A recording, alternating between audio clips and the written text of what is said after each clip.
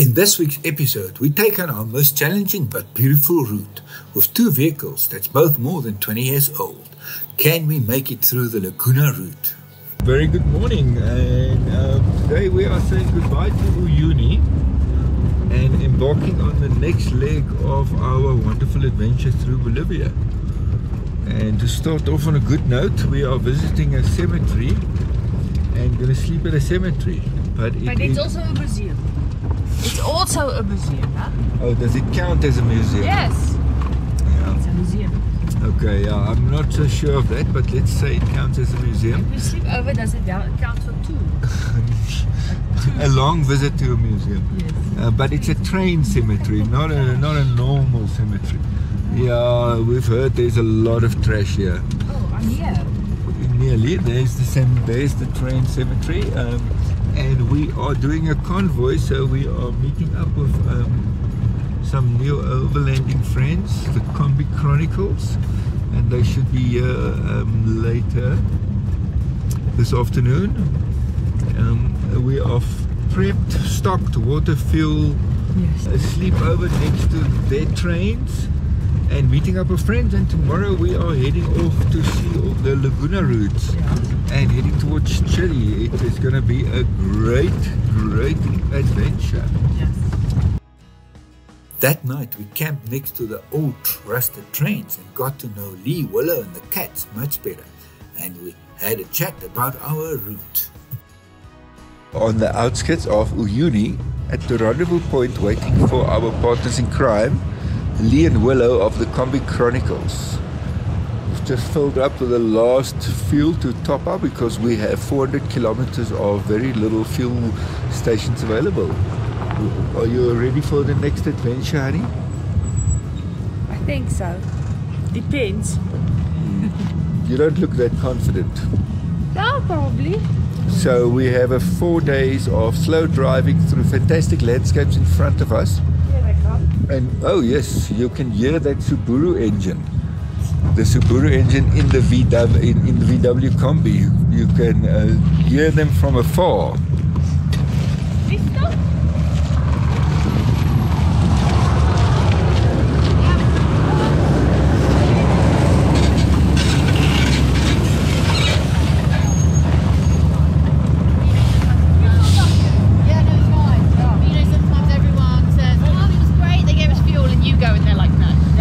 Don't like your face. Yes, they don't like you today. Yeah. So they didn't allow you to fill up No, here? they did. Oh, okay. We just came here first thing in case there was a problem. We had time to fix it. And then we went on a coffee mission, which failed. It is Oh no! You'll have to drink instant like me. No! Oh, fuck a tea. Oh yes. Okay. Okay, cool.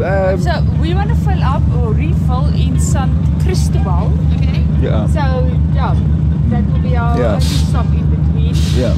And Unless we see something interesting, yeah. Yep. we're happy to stop. And then I'm nearly out of data. So if you provide No, let's give her one of the walkie-talkies. walkie-talkies. Yeah.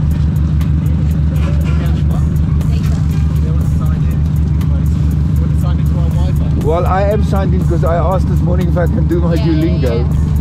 It's got quite- But we might not be close enough. I don't know. Oh, is it? If we drive together, we probably are. Yeah. But like, obviously, if you go off somewhere. Yeah, but if I'm behind, I'm going to stay about a kilometer behind you in the dust. Yeah, the dust. Otherwise, our car's going to... Oh, the same for us. Yeah. Yeah. Cool. Okay, so choose a channel. 5. 5, okay?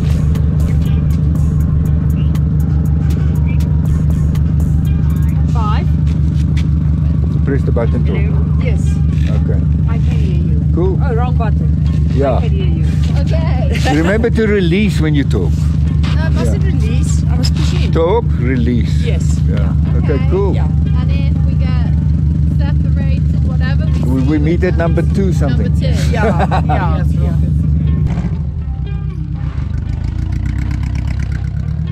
We left Uyuni driving west on a relatively good tar road that turned into gravel afterwards at 5 kilometers, keeping our eyes peeled for Vicuña and other wildlife, and we spotted some very quickly. After another fuel stop to top up our tanks, we turned south onto the Laguna route, a very corrugated and rocky route through the most amazing landscapes. As we say in Africa, if you want to go fast, go alone. If you want to go far, go together. And that's why we decided to convoy this route. This is something we rarely do, as we like the freedom of doing our own thing. But this was a different challenge, and everybody's advice was to convoy due to the remote area and the lack of infrastructure and fuel stops. The landscape was extremely dry and dusty. Occasionally we crossed some small streams with green vegetation along the banks, but that was a very rare sight. The signs of civilization quickly disappeared, and we only saw one group of buildings on the first day's driving.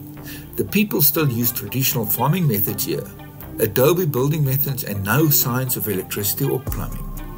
We quickly fell in love with the landscapes.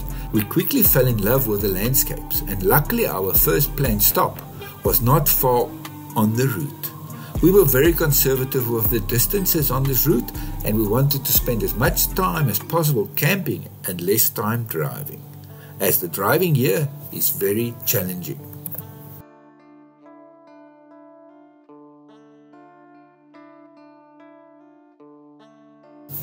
Our first stop was Bosque de Pedras, or the rock forest. We have heard that the wind can be extreme on this route, and the rock formations would allow us some protection if we wanted to make a fire and chat to Lee and Willow some more. So we spent our first night next to the fire, trading stories and talking about our plans for the next few days. It's quite risky picking people to convoy with, and we were grateful that we clicked so well with Willow and Lee, and that this was a good partnership along this challenging route.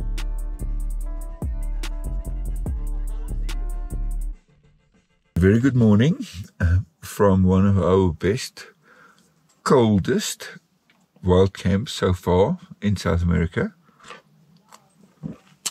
But we did have a lovely evening last night next to the fire, listening to fire songs. And I need to show you my second attempt at making brilliant biltong, my carnivore's dream.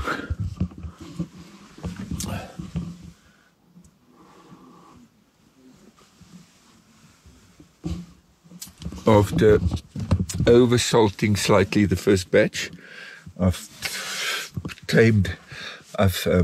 done quite a bit less salt this time and gone thicker pieces, and we are on the high altiplano now, so the air is still very, very dry.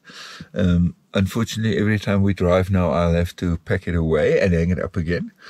But we're not driving more than 3-4 hours a day, so it's been hanging since yesterday around 3 o'clock, so it'll be nearly one day when it'll be about 18 hours when I pack it away this morning.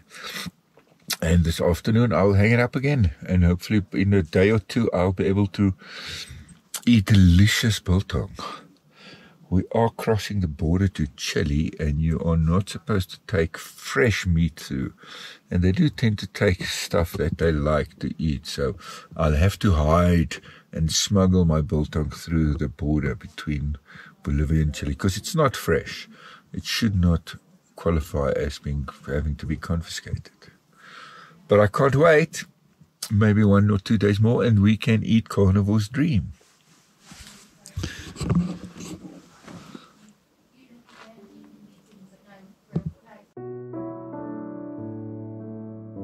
This was a great place to wake up in and to spend the morning, as we quickly learned that the wind is a lot less in the mornings.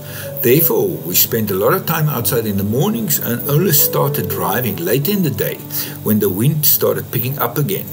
This was a rhythm we would maintain all along this route.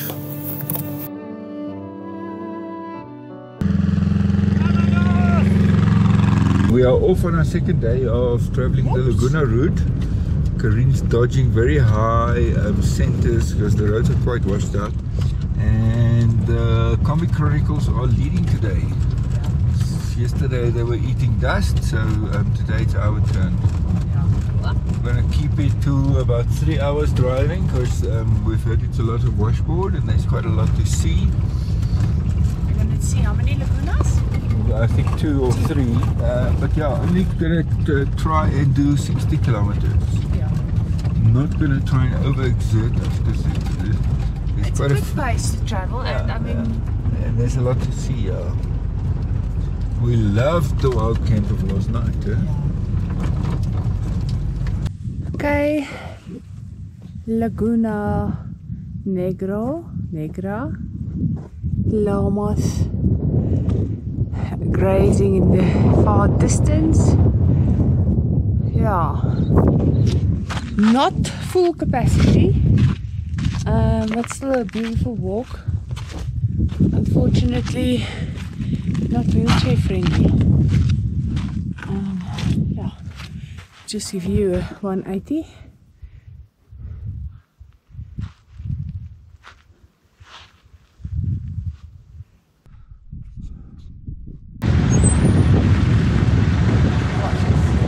You guys look so professional doing that. Like a well-oiled machine. Coolant leak. What's wrong? Coolant leak. Oh. Engine just suddenly went. Oh no. That'll be alright. So we need to stop it as soon as possible. Okay. And they fixed the car, and now we're gonna drive off because they've used a lot of their water, and we're gonna see the little town of Villa Mar if we can find antifreeze, because they've drained the antifreeze, and some water.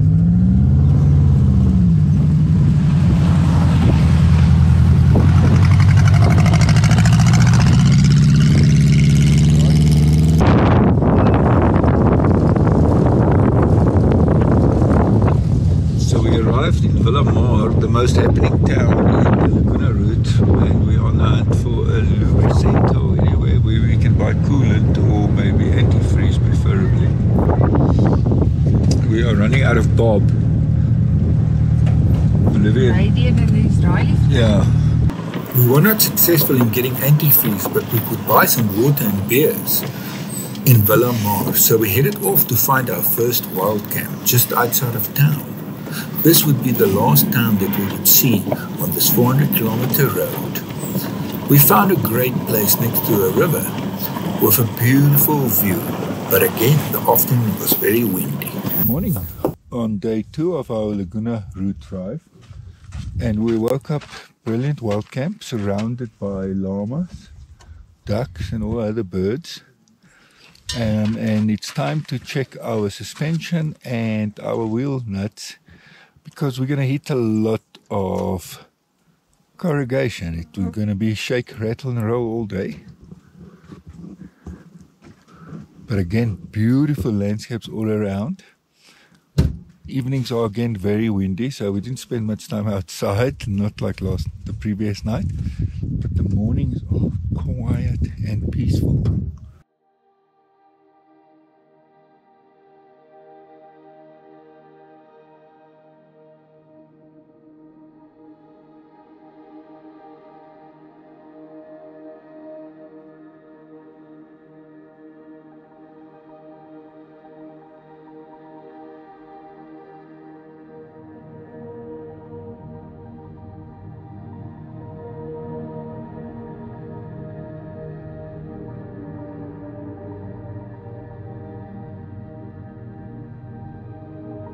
We think we are tough driving this road, and then we see these people doing it on a bicycle.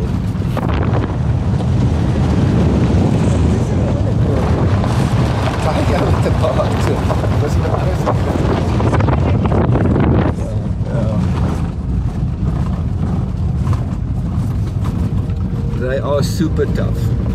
It's rocky, it's sandy, and sometimes it's smooth. And they have to carry all their shit with them on the bicycles, so yeah, kudos to them.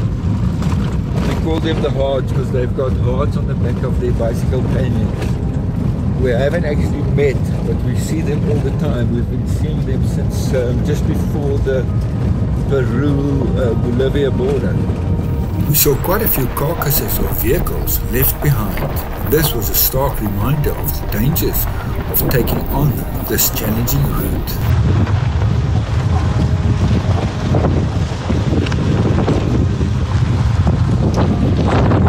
We've arrived at Laguna Capino. Quite a bit of mining activity happening here. Let's see what it looks like. Unfortunately, people leaving their toilet paper again when they pee. Which Bloody keeps woman. pissing all of us off. Who says it's a woman? Oh, normally toilet paper is women. At this lake, there was a lot of lithium mining in progress. Lithium is a big source of income for Bolivia, but it's very challenging to extract it in this stark environment. The multicolored mountains and landscapes took our breath away as we approached Laguna Colorado, one of the highlights on this route. This area gets very little rainfall, and in some places there are no plant life, just rocks as far as you can see. At the end of day 2, we caught sight of Laguna Colorado in the distance. But that's a story for another time, so please remember to like, subscribe and hit that bell icon so you won't miss out on future adventures. Thank you for our Patreons for making these videos possible.